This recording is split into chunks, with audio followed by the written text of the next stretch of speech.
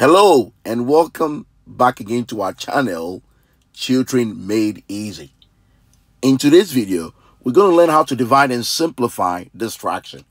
The fraction we have is 7 over 8 divided by 63 over 4.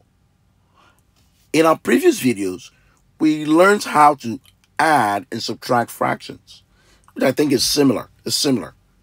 But there's a little trick here whenever you want to do a division or fraction.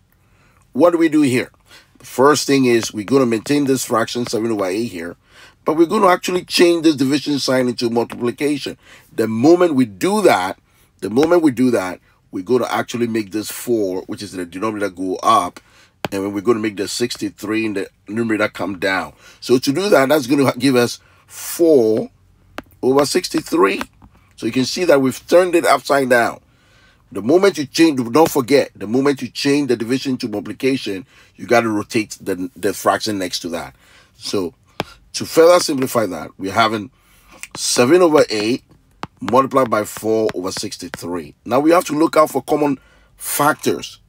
So now it's just multiplication of fraction. And what do we do? For multiplication of fractions, we look for common factors. So what do? If you take a look at this 7 here, 7 can go into itself 1, and we need to multiply 9 by 7 to get 63. So 7 was a common factor. It went in here 1, went in here 9. Are we done? I don't think so. If we take a look at this 4 is a common factor between 4 and 8. 4 goes into itself 1, and we need to multiply 2 by that 4 to get an 8. So here we have it. We're going to have 1 times 1, which gives us 1 because there's no more common factors, and 2 times 9, which gives us 18. So 1 over 18 is our final answer. I hope this helps. Thank you, and please subscribe.